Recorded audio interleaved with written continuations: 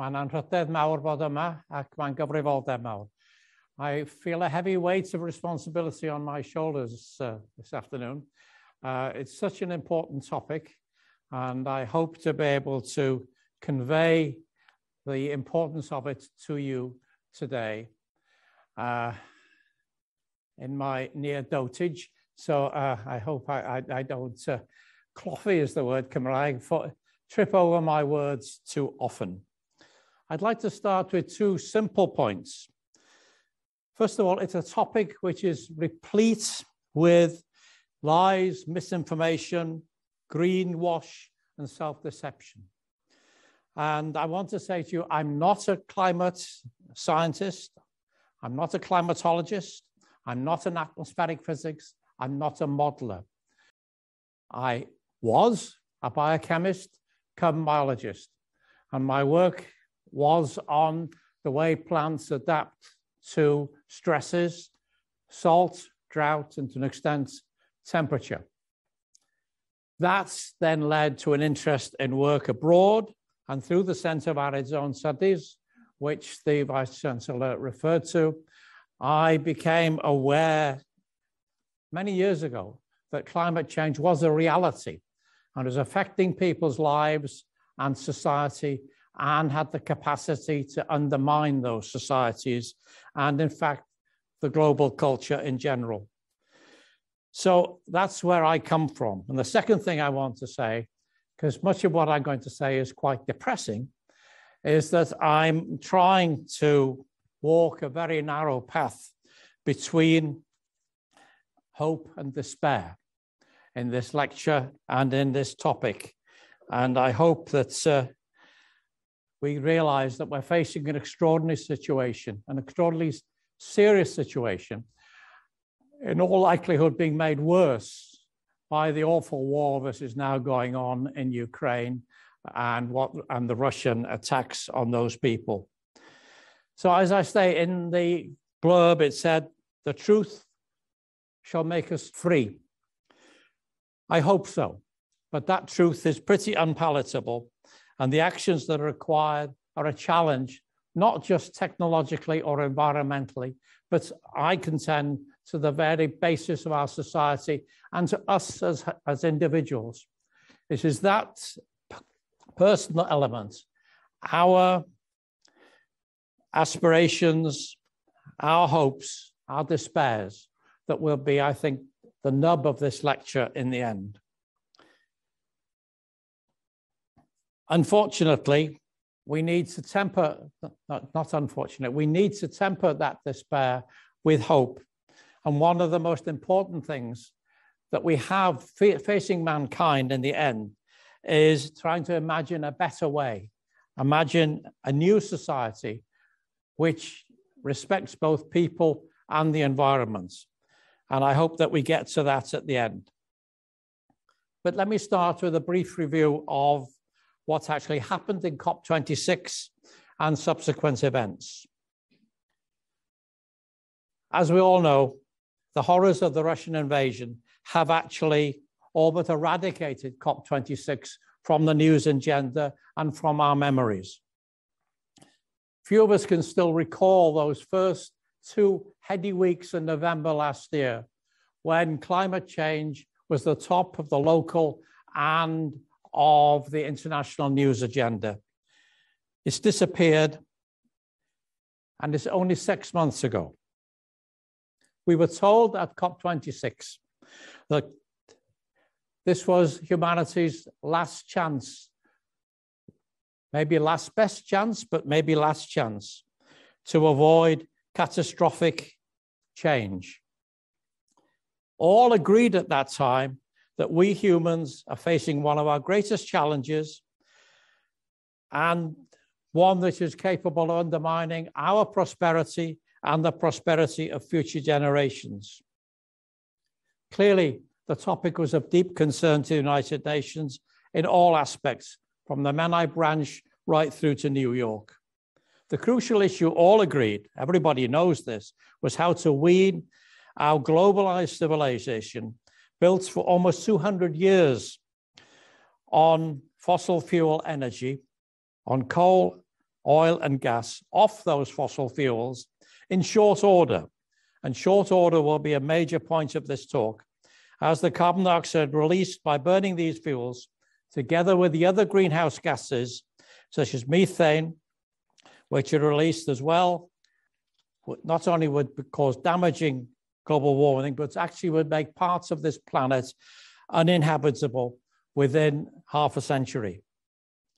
At COP21 in Paris in 2015, 197 nations agreed to a voluntary target of keeping the increase in mean global atmospheric temperature to, as was said, well below 2 degrees, if possible, 1.5 degrees centigrade. This ambition was reaffirmed in Glasgow last November, 6 years later, despite the mean rise now being between 1.1 and 1.2 degrees centigrade, and in reality, 6 more years of inaction. Not only inaction, but in the case of Trump's America and Putin's Russia and other places, other people, not just inactivity, but deliberate subversion and denial. So the problem is increasingly serious. Despite this, at Glasgow, we were assured that the objective of limiting average global atmospheric temperature increases to 1.5 degrees was still alive. And it was agreed that deep cuts were needed in the next 8 to 10 years. It was also agreed, I think, significantly, that there should be a phasing out of coal, which is the most polluting of, as you know, the fossil fuels, and the reduction in the enormous subsidies which are given to the fossil fuel industry, estimated by the United Nations itself as about $420 billion a year subsidy for the fuels that are damaging us. At Glasgow, President Biden of the US promised a vast Green Deal of about $2 trillion to achieve a rapid rollout of greener, low-carbon energy in the United States. Quite excitingly, China and the UN even agreed to collaborate to cut methane emissions from fracking and related activities. And as new technologies are coming on stream to pinpoint such leaks, this sounded very promising, as methane, of course, as you all know, is a much more damaging greenhouse gas than carbon dioxide. And the rich countries agreed again, finally, to make good their promise made in Paris to transfer £100 billion a year from the rich to the poorer countries to fund low carbon technologies and to allow them to avoid the disastrous fossil fuel driven economic path that we've followed over these years. And crucially, it appeared 6 months ago that the climate change deniers had at last been vanquished. Global warming and fossil fuel burning and land use changes, especially deforestation, were universally acknowledged as being harbingers of a looming disaster. It seems to me that one of the elements that brought this about was all the global disasters that occurred last year. There were the floods and fires and the temperatures that occurred last year all over the world. And as a prelude to Glasgow, it concentrated minds substantially. It was agreed that there were problems and it would take a decade or two to wean China and India off coal, but it was agreed that that was the direction of travel. And of course, we had the spectacle of our Prime Minister, Boris Johnson, the great booster himself, trumpeting that the United Kingdom would have a world-leading role. You've heard that word quite often, I think, a world-leading role. According to which the United Kingdom would lead humanity to a new Eden of new zero carbon prosperity. Mark the word net zero carbon prosperity. We will return to net zero and what it means later on. The question I put to you, did you believe them then? And do you believe them now? Is that the truth of the situation? You will recall that Greta Thunberg at the end of Glasgow said it was all blah, blah, blah. And immediately after Glasgow, the doubts started to emerge. The NGOs and a number of academics, based on the International Panel for Climate Change, IPCC documentation, calculated that if you actually added together all the promises from all the countries that represented in Glasgow, it wouldn't represent 1.5 or 2, but at least 2.5 degree increase in the mean global temperature. But net zero was the watchword, possibly the catchword. Promises were made by governments, including our own, to reach this magical net zero by 2040 or 2050. Some a little later, such as India and China, but there's little indication of what net zero actually means. And so things were left to the next COPs. And so you'll be pleased to know that COP27 is being organized in all places, Scharm el Sheikh, the desert resort in Egypt, which is almost inaccessible other than by air. And I understand that in Scharm el Sheikh, the hotel rooms are advertised at $700 a night. So the NGOs are going to be pressed, A, to get there, and B, to live there when they're there. And COP28 is now being prepared as well. And you know where that will be? In the United Arab Emirates. So there's a long, long way to go. And by the way, COP stands for the party, the Conference of the Parties, not in the Partygate sense, but the parties to the United Nations Framework Convention on Climate Change. Now, what I found disconcerting is even before the disastrous invasion of Ukraine by Russia and its tragic consequences, things have gone very, very quiet post COP26. Climate change has certainly receded from the agenda in Westminster, faced with a fiasco of Partygate, the trials on Omicron, rising fossil fuel prices, and the effects of Brexit. When did you last hear a senior politician in London mention the urgency of responding to climate change and cutting emissions? Indicative of this situation, I don't know, you will know of it, sir. The Good Law Project is actually taking the UK government to court because they haven't published a plan to achieve net zero by 2040, even though in their own laws, they are required to do so. So there's a legal case against the government for not fulfilling their own laws in order to cut emissions. Even before Ukraine, the UK government was intent on opening a new oil field in the North Sea, likely a Cumbrian coal mine. And the US, Biden's green initiative has stalled because of one Democratic senator beholden to the coal industry. Sadly, Biden's administration has also given permission for a string of new hydrocarbon explorations. The Republicans, of course, under Trump, are still embracing denial. Australia has been pushing ahead with new coal mines. Poland is resisting the EU curb on emission. China and India are developing coal. And I've had nothing, I'm afraid, of the China-US methane initiative. If I've missed it, I'm delighted to be corrected. Let us say a positive word about our government in Wales.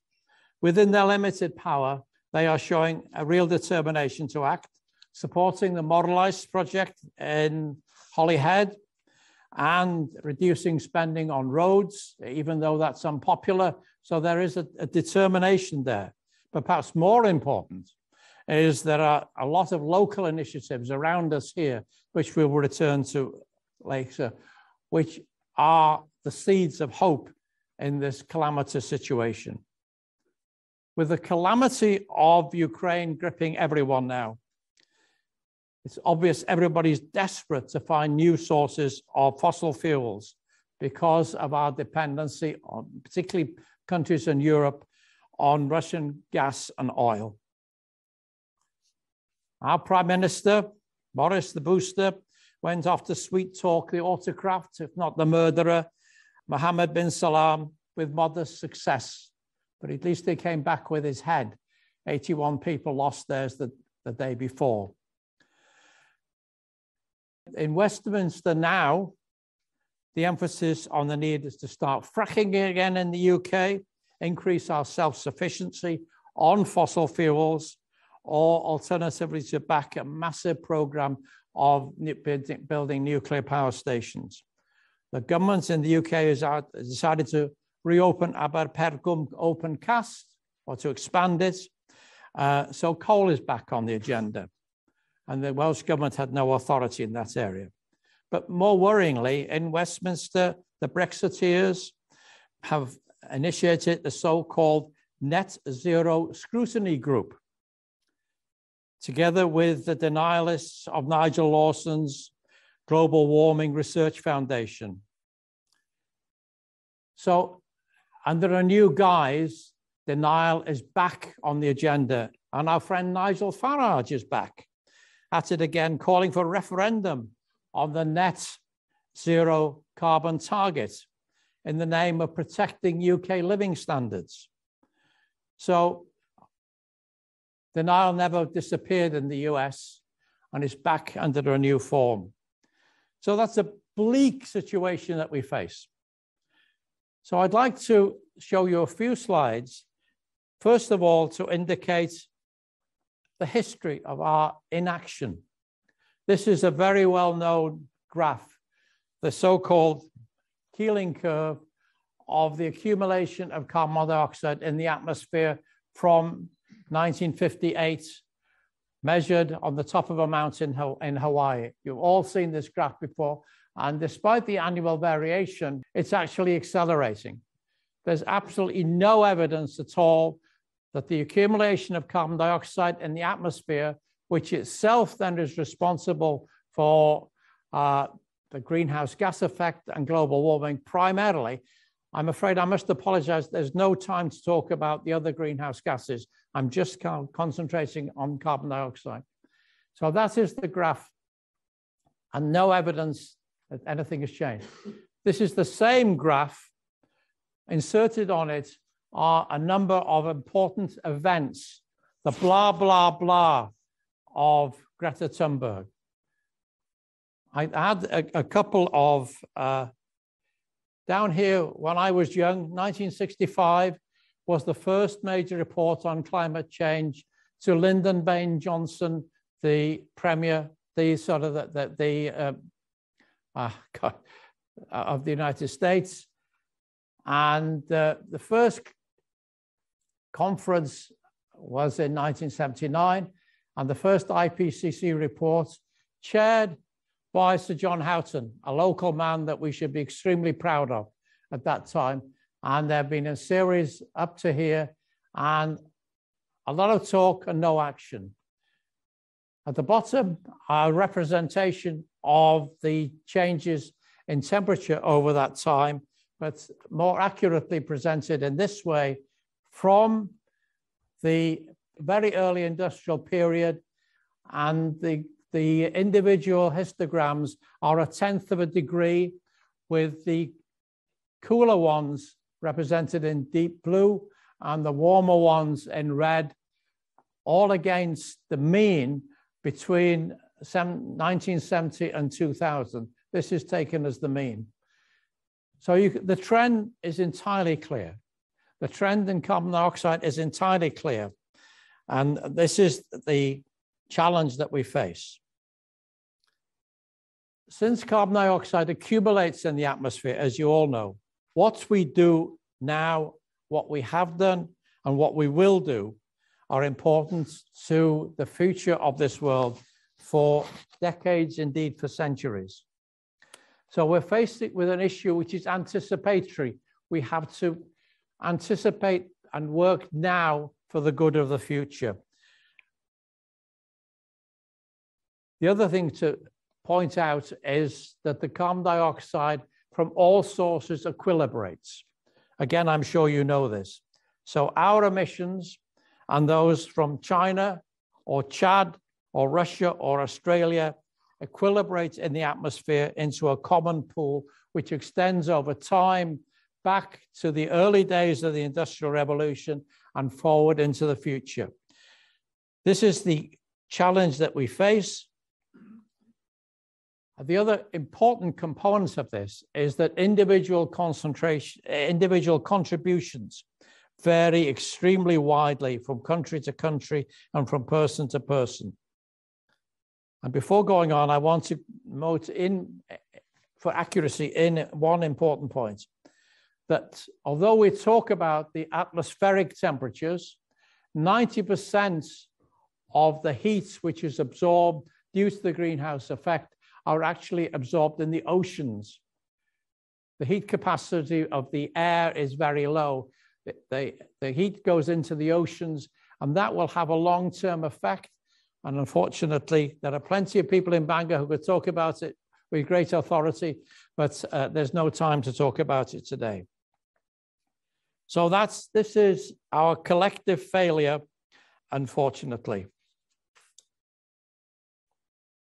So the question is, given this background, where are we in relation to the aspirations of 1.5 degrees and the target of 2 degrees? So this is taken from the IPCC, highly simplified. And I'm sorry to show you numbers. People don't like being shown numbers in general, so I do apologize, but I do need to show you a few numbers. So this is an estimate of the remaining carbon budget from January 2020, compatible with either 1.5 or 2 degrees.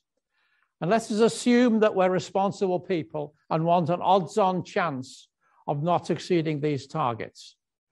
So we see 83% chance of not exceeding 1.5 degrees. We have 300 units. Forget what the units are, it doesn't matter. 300 units left, and to not exceed 2 degrees, 900 units. Since this is actually backdated to January, and we are emitting 40 units per year globally, it means we've already used 80 of those up and 80 of these up. So we have about 220 gigatons, units of emissions left to us, and we're emitting at the rate of 40 a year. So if you do your 4 times table, it's between 5 and 6 years, and we will have emitted all the carbon dioxide that we can afford to meet that target. That is pretty dismal. If you then say, well, we'll take a bigger risk and a 50-50, we still have only 500, and we've used 40 of those, so it's down to 420. So it's still only 10 years. So the crucial point from the IPCC data is that we're running out of time. Even if you go to the 2-degree target and the emissions are maintaining their current rates, we're going to find that we will be running out of time. The problem with these numbers is that once you've used them all up, there's nothing left. And this is illustrated very well in the next slide. This is a very dramatic slide. These are the carbon dioxide emissions on this axis. This is time on this axis, and the emissions here are set at about 37 units of carbon dioxide a year. That equivalent is the amount which is released from fossil fuel burning. The 40 on the other slide includes emissions from land use changes. So this is a lower, but the longer we leave it, the sharper the cuts have to be, and the less emissions are left for future generations. This becomes extremely important when you consider that at this point in time, that's about 2050, the global population will be approaching 10 billion, and feeding ourselves currently is responsible for about 30% of total emissions. So at this point in time, the emissions that we have left over are 1 or 2 tons, nothing. So we're using the rations which are due to our children, to our children's children. And on top of that, there are many industrial processes, cement manufacture, steel manufacture, which currently are highly carbon intensive. So the situation is pretty dire. So even if you assume a 2-degree target, we have to approach the next 10 years as an emergency and make extremely serious cuts. I'd like to use an odd unit to illustrate to you how great this challenge is.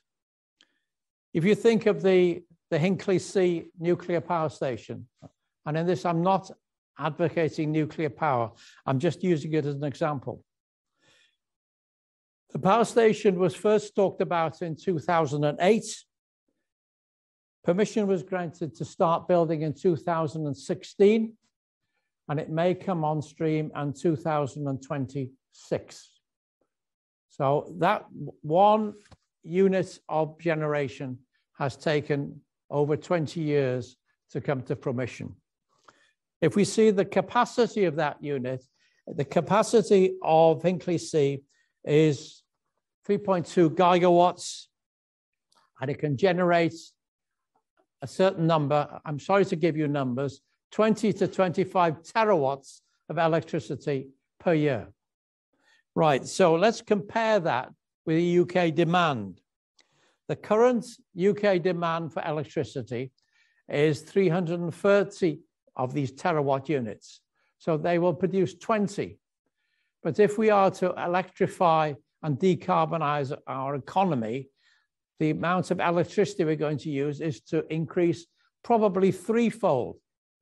So we're talking about a demand of about 1,000, to which Hinkley, after 20 years of gestation, will produce about 20. So you need dozens of Hinkleys if nuclear power is going to provide it on the scale that's required. It's pretty frightening, and it takes a lot of time to do it. The situation in Wales is not much better. Only about 10% of our total energy comes from renewable sources at the moment, and we've got an awful long way to go to produce sufficient on the scale required in 10 years to cut our emissions. But the message is entirely clear. The longer we leave it, the steeper the cuts, as in this graph, and the more dangerous the situation becomes. I conclude personally the world has virtually no chance of achieving the 1.5 degree target, and only a very low chance of the 2 degree target. And the 2 degree target requires a degree of global cooperation and innovation and political determination, which we have never seen in the history of humanity. Perhaps we can compare it loosely with Kennedy's Man on the Moon project, but it's much, much larger, and it covers the whole of the world. And quite frankly, I fear it is a mirage. I'd also like to point out that it's not realized that 80%, more than 80% of the global energy currently comes from fossil fuel burning. Hence the influence of Putin on one hand and Mohammed bin Salman on the other. And that the rollout of new renewable low carbon energy, much discussed in the media, is actually slower than the increase in demand if you take into account the decline in nuclear power over the last 2 or 3 decades. So we're not actually winning. If anything, we're losing the battle. I'd like to just enumerate 1 or 2 very quickly of the characteristics of this warming. It's closely related to affluence. If you look at the data, it's quite clear it's the rich of us that are producing the emissions. To give you just 1 set of data, in 2010, the 10% most affluent households, which includes all of us here, emitted about 1/3 of the global CO2 emissions. The 50% of the poorer households in the world produced about 15%. But by 2015, the richer 10% were responsible for half the emissions, and the poorest half were responsible for only 7%. I don't have more recent data, but my guess is that this trend of inequality has actually continued. And the degree of inequality in terms of per capita emissions is enormous. Qatar, in the Gulf, the emissions are about 30 tons of carbon dioxide per person. In many African countries, it's below 0.1, a 300-fold differential between the rich and the poor. So to the first approximation, the richer you are, the higher your carbon dioxide footprint will be you Chinese, South African, Welsh, or Russian.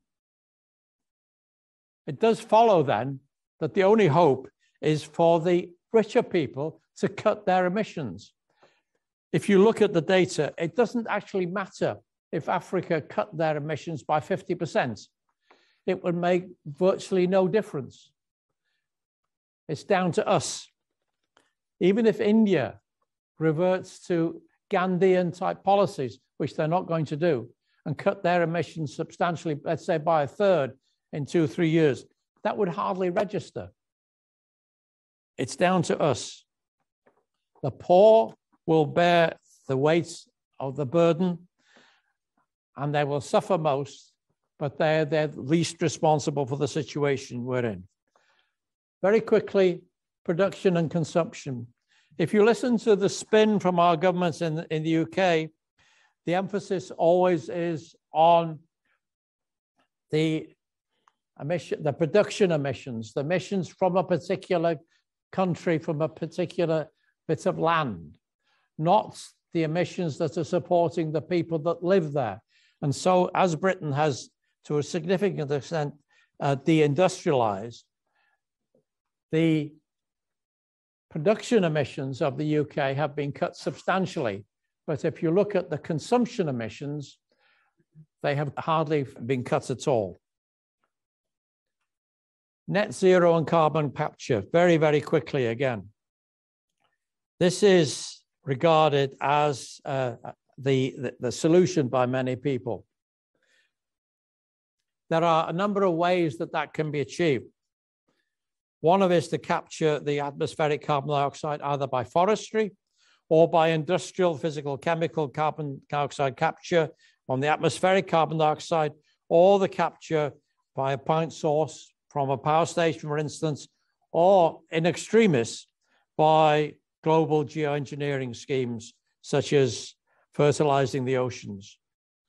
For politicians, it's a convenient way of kicking the can down the road.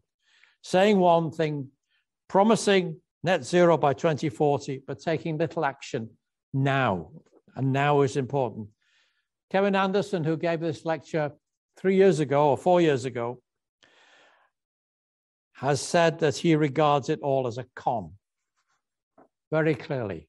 He is very critical of what's going on. And I sympathize with his position. To give you some Welsh numbers, in Wales, we have emissions of about 35 to 38 megatons, a much smaller unit of carbon dioxide than globally, as you'd imagine. The official policy is to plant 180,000 hectares of forests in Wales. That's Welsh government policy. If you work out after 15 to 20 years, that will create a sink about a tenth of our current emissions.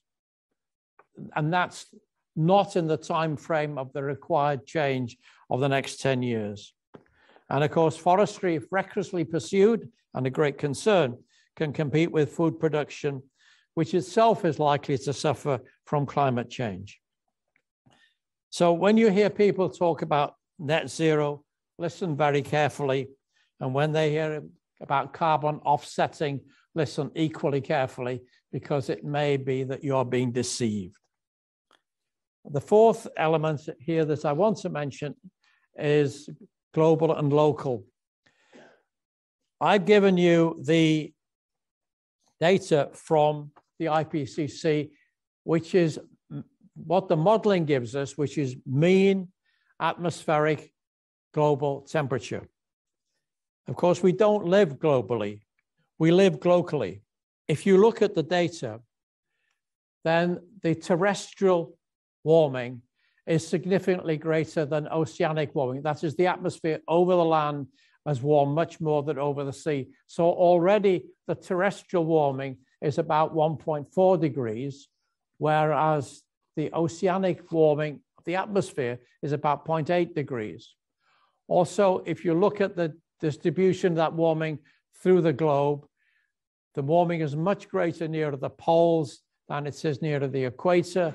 So the global warming in the Arctic is already well over 3 degrees.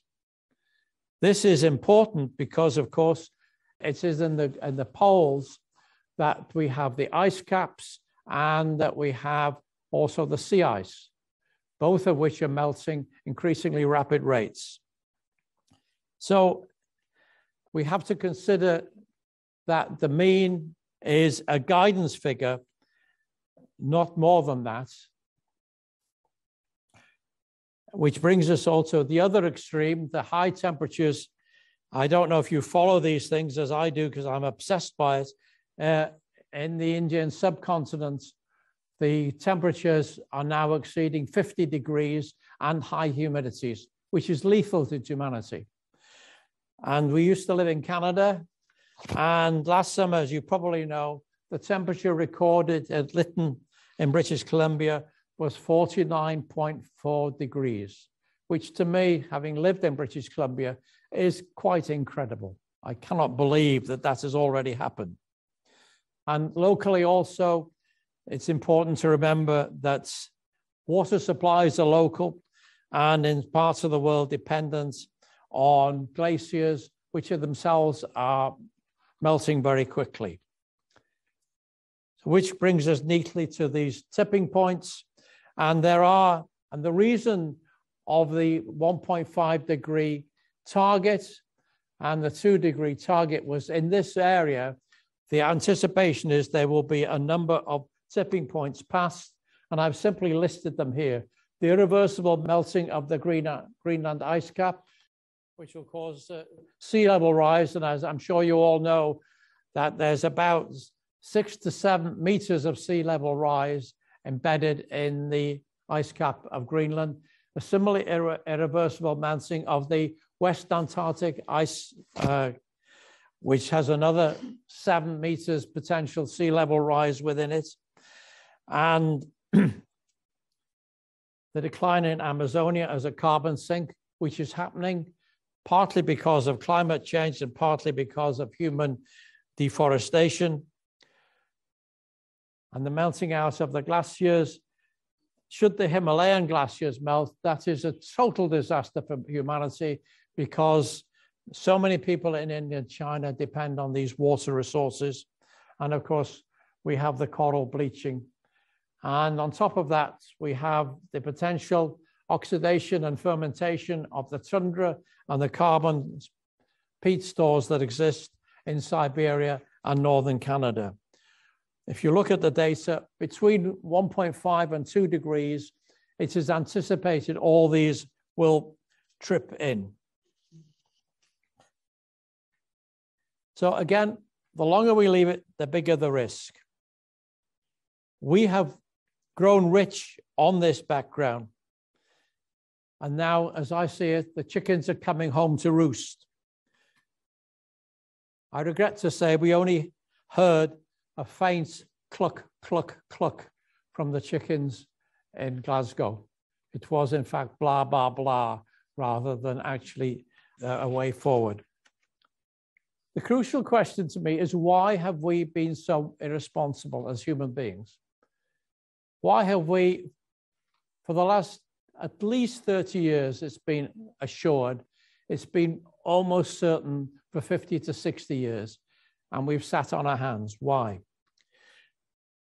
Well, I suppose the simple answer is greed, tragically. As the Russian invasion of Ukraine has demonstrated dramatically, a plentiful supply of cheap, convenience, fossil fuel energy is what drives our societies.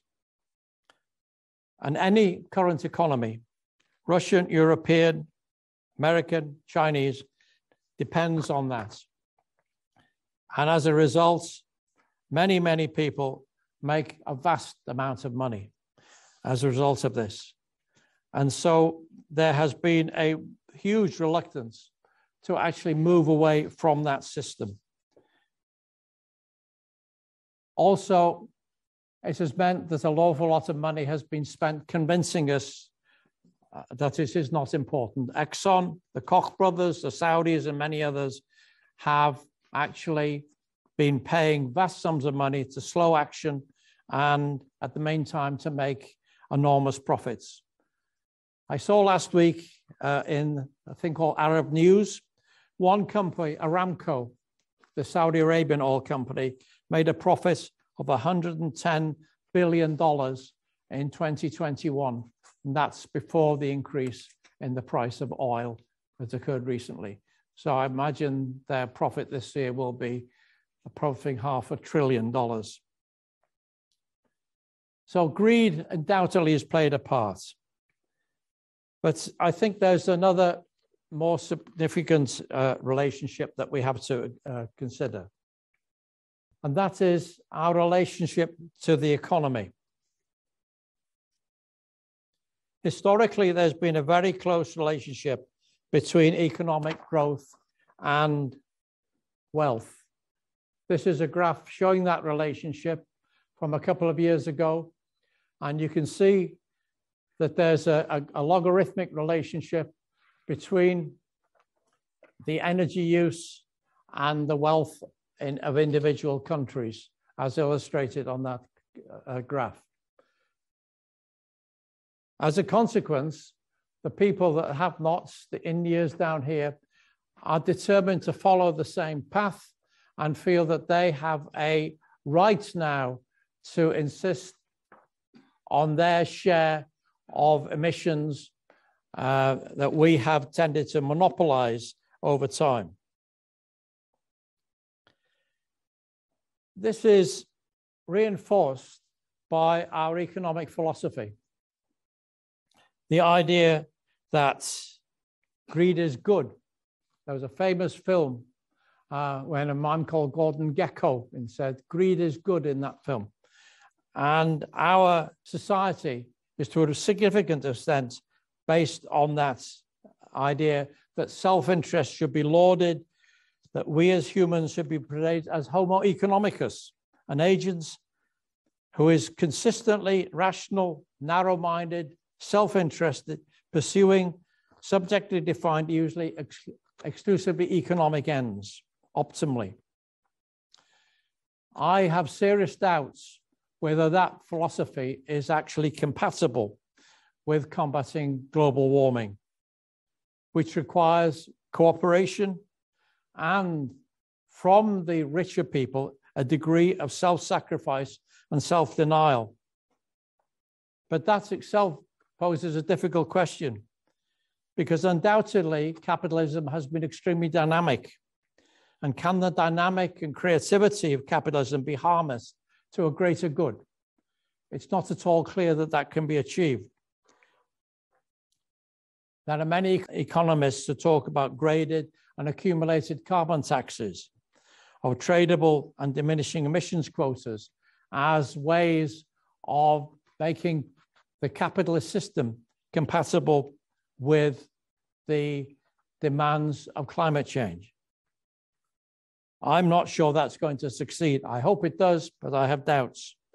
It seems to me that if there's no appreciation of the rights of the low-lying Pacific Islanders by us all, including the stockbroker wolves of Wall Street, of Shanghai, and of Canary Wharf, then I see no prospect of the essential, effective financial interventions that are required.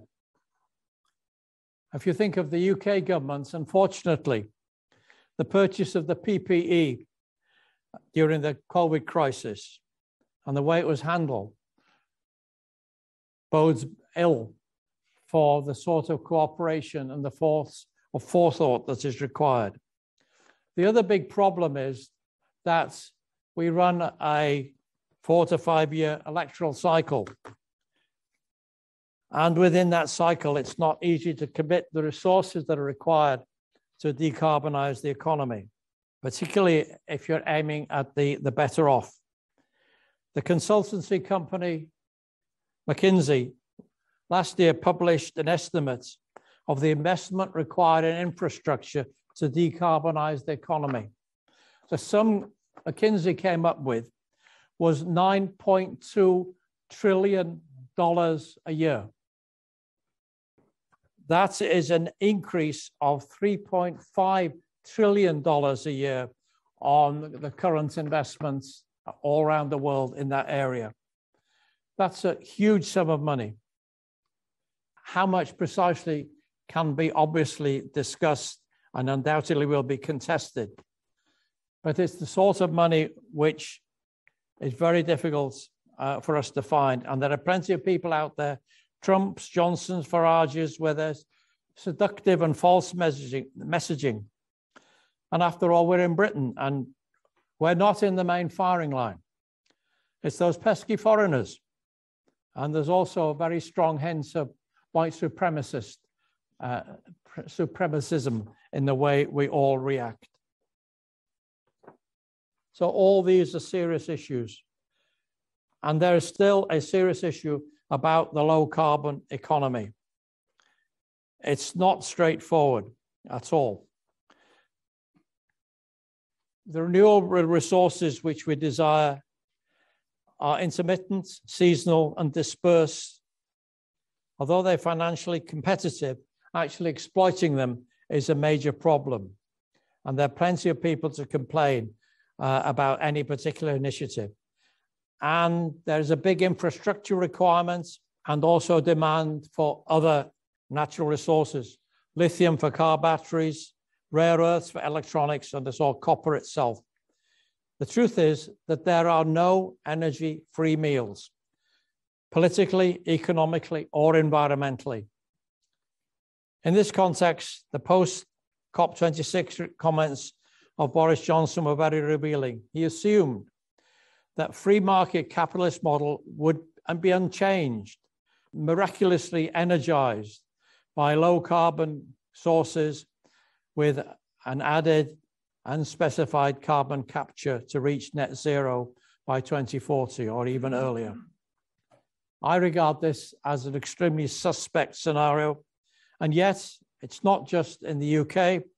The same thinking is replete in America, in the Democratic Party, and in its own way in China and in India. The model stays the same. We don't have to change much. We just go for renewables. On the time scale that I've given you, I think this is highly improbable. But my final and deepest concern is human nature itself, our behavior, our neurophysiology, our reliance on our instinctive automatic responses. Again, this requires really another talk, but we are derived from small groups of hunter-gatherers, and we are tribal, we are overly optimistic, and we are blind to information outside our normal range. Daniel Kahneman speaks of what you see is all there is. We have a remarkably poor appreciation of statistical risk, and we are resistant to thinking deeply about things. We're hardwired to discount our future. So it's remarkably easy for populists to mislead us, and it's very difficult to think globally and project the challenge into the future. The uncomfortable truth is that on the time scale we have, the only potential solution is to massively cut emissions from our lifestyles in the next 10 years. And that is a challenge for each and one of us in the audience here and people that are listening, to think of how you can seek to cut your emissions yourself and to act locally. There is one other point I'd like to make very briefly, and that is that we have been talking about emissions all the time, but I would contend that energy itself is a central issue that we have to talk about in the end. These are a series of quotes from important and influential people over the last 100 years. Everything that we do is a transaction of energy. Everything that we achieve is a transaction of energy. We talk in terms of emissions, but we don't talk about the energy that's behind this. I claim in my book, which you may wish to buy on the way out, but you may not, is that the more energy you use, the more power you have, and it is a characteristic of humans and of biological systems to acquire more and more power. I think we also see this in Ukraine and in Russia at the moment. As we accumulate more power, we create more complexity and we use more natural resources. So the idea that nuclear fusion will suddenly solve our problems, or nuclear fission will, in 20 or 30 years, will solve our problems, and that we'll have plenty of energy, I don't think actually admits to the serious issue of human dependence on energy. So I will not pursue that more because the time is running out. I would just like to summarize. My message to you today is really quite straightforward. In the age of spin, look at the numbers, look at the data. And the data tells us we have 10 years to react. The data also, to me, tells us, although we have to get renewable resources and do all sorts of things, in that time frame, the only viable solution, if solution is the right word, is to cut our use of energy drastically. The Welsh government could do one simple thing: decrease speed limits on roads. That would cut our energy demand and give a message to people that, in fact, cutting energy is actually vital. Technologies are important, but they will come in later. The other central message is that global warming challenges us as individuals. It's the very basis of our lives, our dependence entirely on energy sources. I haven't had a chance to go into It's a long, long issue. It's an ethical issue, it's a political issue, it's an economic issue, and it's an environmental issue. It's taken very often as a technical fix. I don't think technical fixes will fix it at all. And the other point is that the Russian invasion has been a laser beam onto this. It's focused on our addition to cheap fossil fuels. That's behind what Putin was hoping to achieve. It's shown the amazing power and wealth of small, usually corrupt elites. Equally apparent has been that our educational, financial, and legal system is designed to protect these corrupt elites. That's what's going on now in the City of London, writ large. It gives power to some of the most unsavory characters in the world because they control our energy supply. And also, it powers what appears to me to be imperial pretensions, which are extraordinarily dangerous. On the other hand, we've also seen the immense bravery of the people of Ukraine. But they are looking for freedom. I hope they are not making the mistake of thinking that freedom is just the right to get more stuff and more growth. That freedom is a more subtle concept. We tend to equate growth with progress and prosperity. Economic growth, I think, is a mirage in that sense. Hope.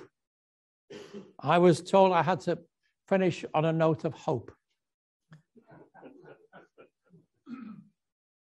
I'm sorry to have been so depressing. Is there hope? Yes, there is hope. And I curiously find hope in the fact that climate change is really pressing on us, because hopefully the world will have to react in the next few years and reconsider the model which has successfully given us wealth, but is within itself containing the capacity to undermine us all as civilization. So, yes, there is hope, but there's also hope in another sense. We're lucky around here. There are a range of wonderful local initiatives. I've just mentioned one earlier on the Ogwen, where people are trying to help themselves and to generate their own energy, and to generate their own energy, not just in a physical sense, but also in a social sense. I have a list of them here, but time won't permit me to go into them. We need to marry that with a European grid. If you think of electrical grids, when we have a lot of renewable energy sources, they are variable, they are intermittent. But if we have a European grid of that energy, then it stabilizes. It becomes much more stable. So it's the old thing, you know, think globally, act locally. It's been said since the Rio summit in 1992. It's still true, and we're still failing, but we need not. We still could do much more. And thank you for your attention. And I can ask you all to thank Gareth in a normal way for his fascinating and very